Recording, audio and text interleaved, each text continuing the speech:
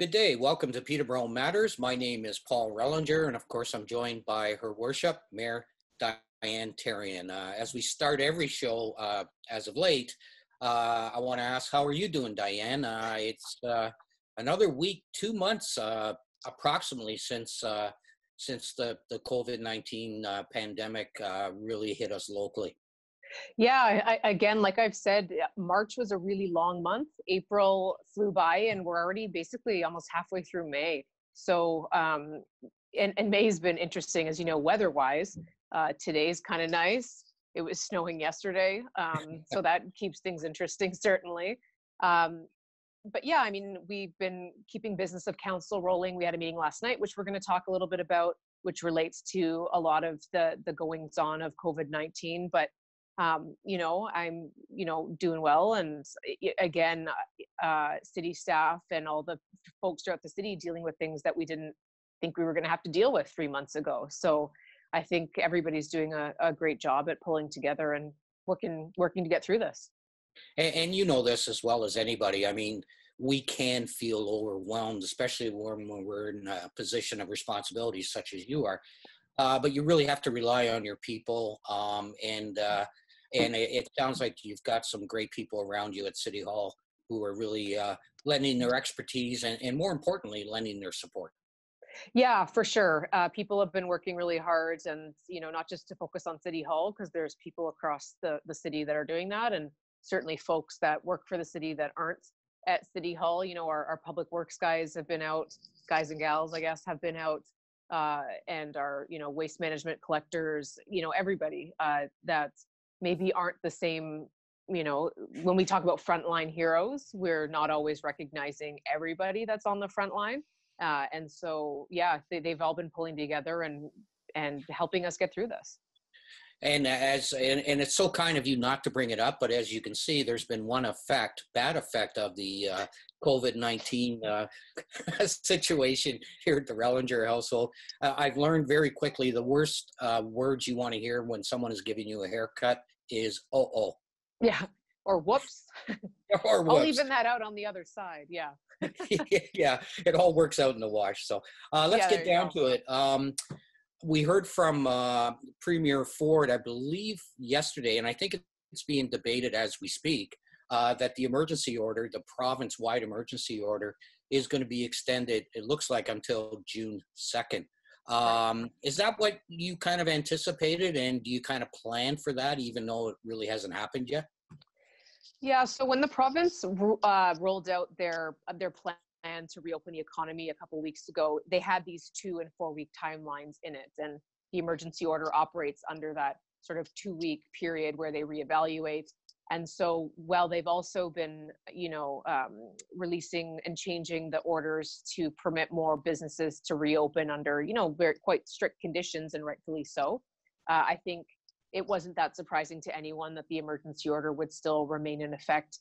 That helps make sure that, one of the big concerns that I've heard about and talked about with other folks is, our southern border. And so one of the benefits of making sure that we're still operating under that emergency scenario is that we're not having people come and go into the province without good reason. And we've done, I say we, I mean the province and everyone in it have done a very good job at abiding by physical distancing and abiding by the regulations and the advice from medical professionals, which is part of why we're able to start slowly reopening and talk about that. Mm-hmm. But again, a couple days of being too lax, and it could set us back quite far. So. And I'm sure, Diane, that you've heard this, but just kind of wanted to get your thoughts on it. We look at some other provinces. I know they're going back to school in Quebec. New Brunswick is opening up all sorts of stuff, theaters, Alberta, restaurants. yeah. And, people look at that and they're saying, well, why not us? And what's your answer to that? What's your take on that? Yeah, I mean, it's an interesting question. And again, it comes down to a provincial decision, and they have been very open that they're going by, the numbers and advice. I mean, some of the smaller provinces that, Ontario's the the largest population center. We have a lot of international travel. We have, a lot of sort of mitigating circumstances that make us different than a province like New Brunswick.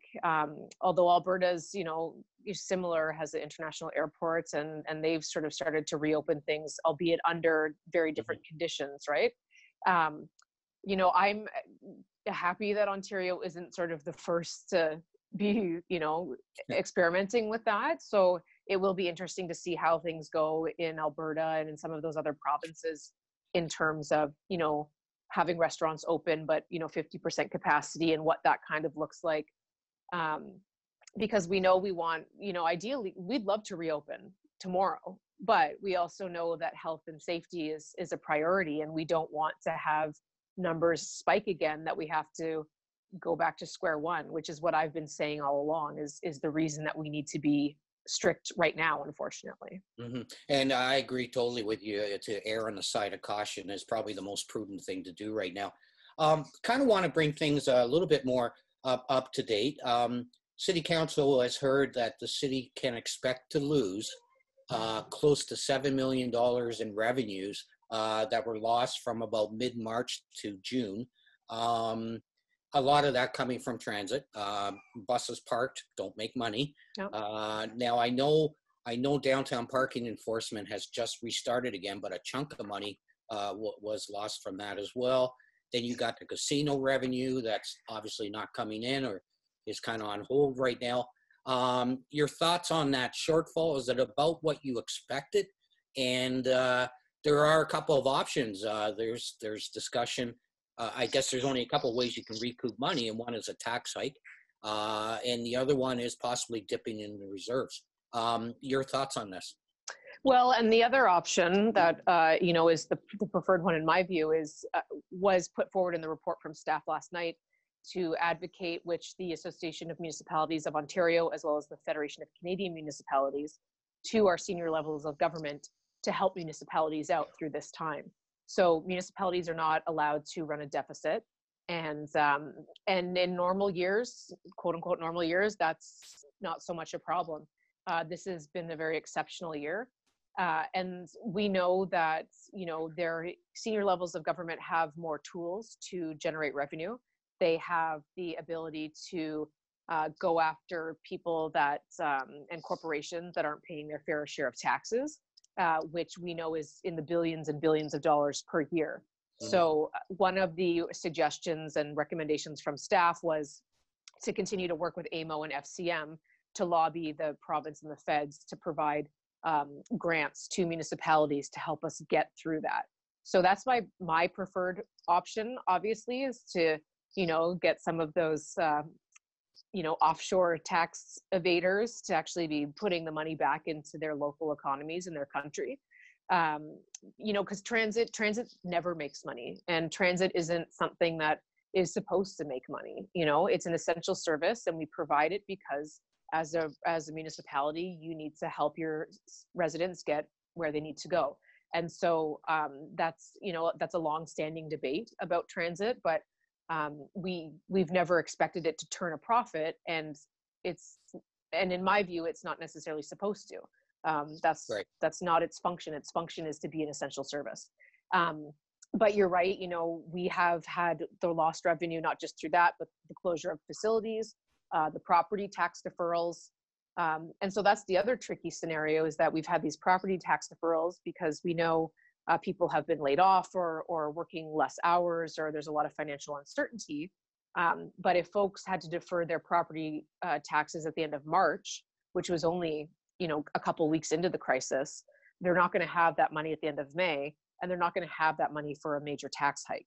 So those are all questions that are going to come back to council during our budget meetings, and we're continuing to look into how we can sort that out going forward.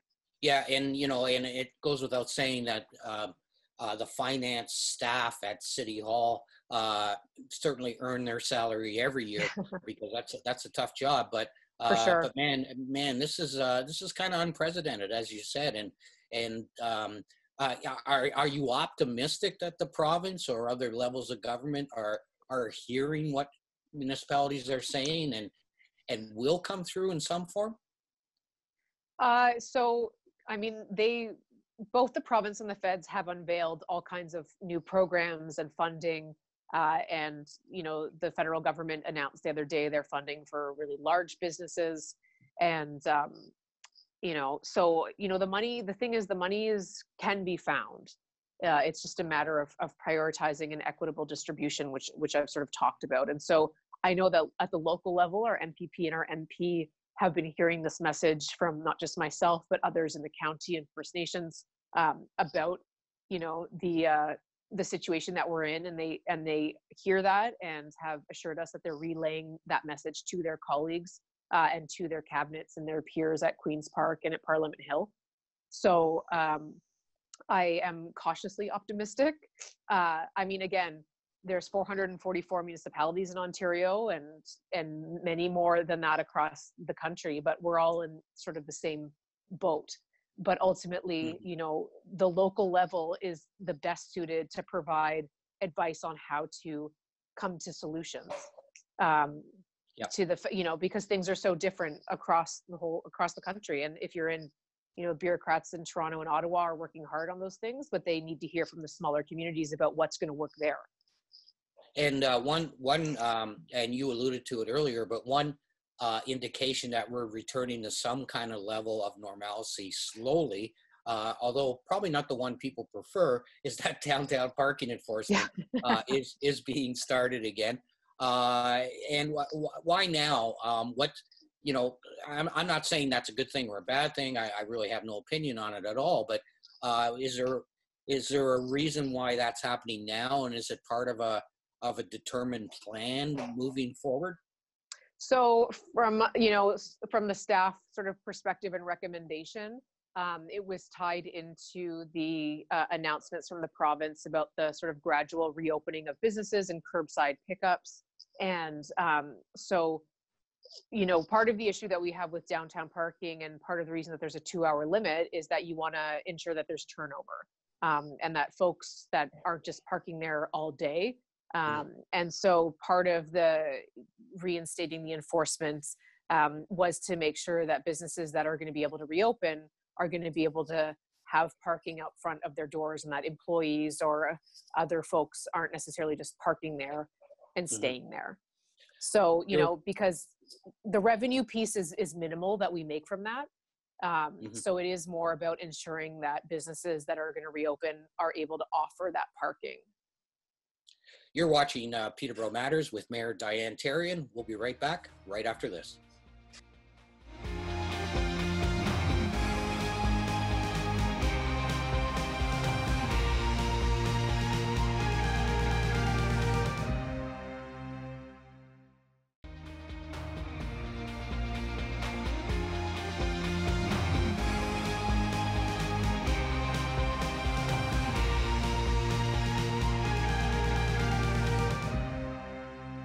Welcome back to Peterborough Matters. My name is Paul Rellinger, and of course, with me is Mayor Diane Therrien.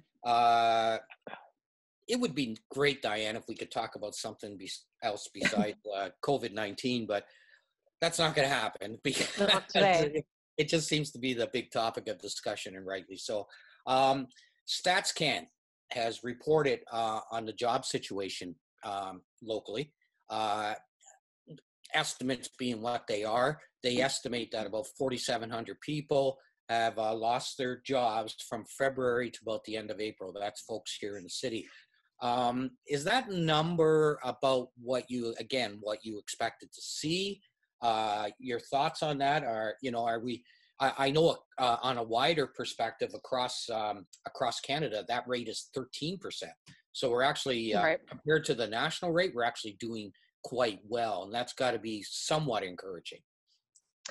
Yeah, it's tricky because there's also so many people that maybe were working full-time that are now working part-time. We know that some of the biggest drivers in our local economy are the hospitality industry and tourism in the summer, which we're only starting to feel the impacts of and are only going to get worse.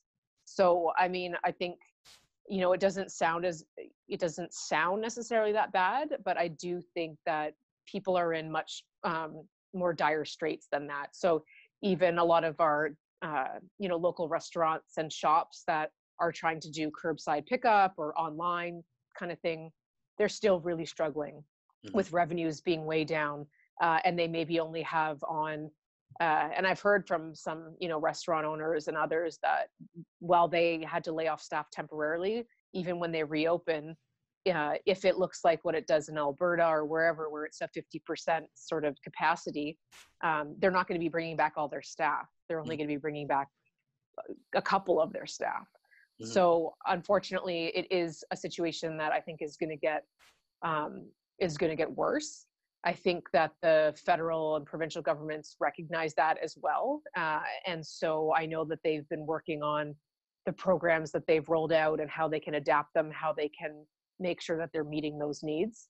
And, there are some places that are doing better during this crisis, but that's a minority, I think, of businesses, although it does, in some cases does present an opportunity to figure out how to retool. And that's part of, I know that you had a question for later about the recovery piece and what that looks like. And we know that and we talked about it last week, the Mayor and Warden's Economic Task Force. And at the city level too, I have more internal task forces that are rolling, that are looking at not just the economic, but the social and environmental pieces.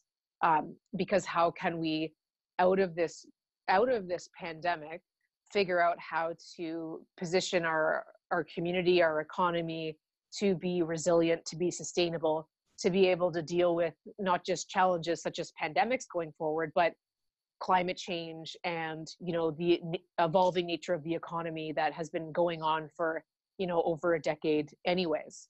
So, it's certainly not an ideal situation, but there's a lot of moving pieces behind the scenes to figure out, okay, how do we climb back? How do we work together? How do we help businesses that, are able to adapt to do so? And PCAD and a lot of those guys have been instrumental in helping some, manufacturers retool to be able to meet needs around PPE and those kinds of things. But there's also a broader conversation outside of the health piece, that how do folks respond to localized needs going forward? Because I think one of the, and this is speculation, but one of the outcomes I think that will happen out of this pandemic is, which was kind of already happening prior, is more of a turn to the local economy and supporting locally, and how can we make sure that we're able to support ourselves and support each other, and not have to rely on, overseas product, which, as we know, during a pandemic is harder to get. But also when we're talking about climate change and the climate emergency, we'd rather be able to procure and build things locally. So yeah. And you again, you raised an excellent point. And again, I'm no expert on international affairs, but I see a couple of things kind of emerging from this situation. I think there's going to be, first of all, a new economy that we're going to have to get used to. I don't know what that's going to look like, but it's not going to be the same as it was 2 months ago. And I think the other thing too is we're going to see a return. And you alluded to it in your comments. I think we're going to see a bit of a return to isolationism as a country. I think there's a recognition that, man, we gotta be a little more reliant on ourselves as opposed to other people. Yeah. I don't know if that's right or wrong, but I see that happening. Yeah, and I mean, we've heard that kind of conversation level from the higher levels of government as well, and we saw that play out when PPE was something that, where personal protective equipment was something that was hard to come by a couple months ago. And so again, a lot of our local companies have been working really hard to retool on that front. But so it brings up all these issues that were problems before, but weren't in the spotlight. And that is, a broader conversation. And we've seen, when we talk about our downtown, there's a lot of businesses that have been really successful in the last couple of years because their specialty is around, locally made, locally procured, handmade goods that people are increasingly willing to pay a little bit more for, because they'd rather be supporting their community than relying on something that's getting, either shipped over or flown over from, overseas. And so I think particularly as that discussion around climate keeps going on, even though it hasn't been, sort of been on the back burner while we're talking about this pandemic, but really they're intertwined, and we see that because of the, globalization and the way that the pandemic it has spread, and the issue around borders is an example of that. So closing borders and to folks, but not goods, and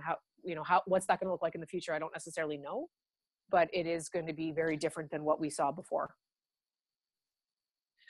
Is there a bit of a fear, or maybe it's just maybe it's just my mind racing that and maybe making too much out of it, but when we talk about businesses, they've managed to do business with less staff through this situation.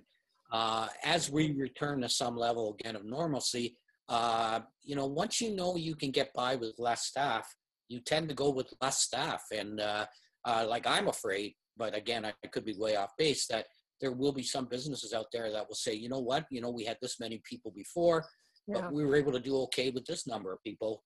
And some of those jobs won't come back.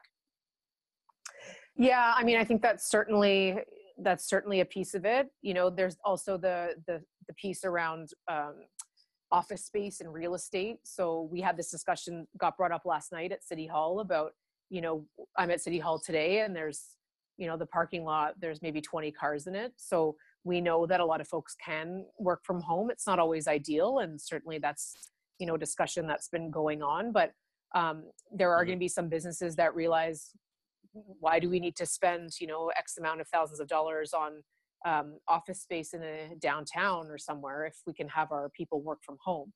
So, there's those two pieces are going to be really interesting coming out of this. And I don't have an answer for that. I'm not sure what it's going to look like, but certainly there's going to be a lot of discussion around, well, do people then retool, retrain? What does that look like? I mean, there's also been a lot of discussions around universal basic income, which would be something that, if there was a time to implement it, it would be now. And this CERB is a bit of a step in that direction. And provincially, we had pilots that got pulled. So I think it's such an interesting time that we're in for policy decision-making going forward and what things are going to look like. And that's why it's really important to have ongoing lines of communication with senior levels of government, with the community, to figure out, because the decisions that we're making now are going to impact our community and our world, the world as we know it, for the foreseeable future. Absolutely. As you know, just this morning, Peterborough Music Fest has canceled its season, or I shouldn't say canceled, postponed, because they will hold season 34 in 2021. Fourth Line Theatre has canceled its first play of the summer. Taste of Charlotte, Peterborough Pulse have been canceled by the DBIA. You're like me. You're an athlete and you have to run. And it's looking like the ball season and many other summer activities are in jeopardy as well. Yeah. It's gonna be a challenging summer. I mean, that's the time when people get out, and man, we talk about enforcing the rules and social distancing rules as they are. Up to this point, we've done pretty well, but it's going to get tougher. Yeah, absolutely. You're right. And I think, again, it's about getting that message out that people, of course, want to be outside, especially when the weather gets nicer, if it ever does. But it's supposed to. But yeah, I mean, there's not really an answer. I know that there's been a lot of, I've had birthday parties on Zoom with people, and there's that kind of interaction. It's not ideal, but I know there's a lot of people, mental health and wellness is a really big issue that has come up during this crisis because people feel so isolated. So, encouraging people to reach out that way. I know that the idea of going on sort of social distance or physical distancing walks is become more popular, but you're right. If everybody decides to do that, then your trails get really crowded, and what do you do? So, I mean, again, the message that I've been saying all along, and that I think others have been trying to reiterate as well, is the importance of abiding by those now, because otherwise it's just going to last longer. Yeah. And so our numbers, knock on wood, have been, fairly positive, like fairly good in Ontario, in terms of we haven't seen some of the really high spikes or really high caseloads that some other jurisdictions have seen. And part of that is because people have been very respectful and smart about abiding by those protocols. But it's not easy. It's not easy for anyone. Even introverts, I know, which sometimes I am, you can still go a little bit stir crazy. So yeah, I don't really know what advice to give aside from, learning to knit or something. And there's probably a lot. You know what? Probably knitting stores, probably yarn stores are doing really well right now if they can deliver. Absolutely, and I imagine Kobo's not doing too bad either. There you go. And Diane, you touched on a very good point as we wrap up here.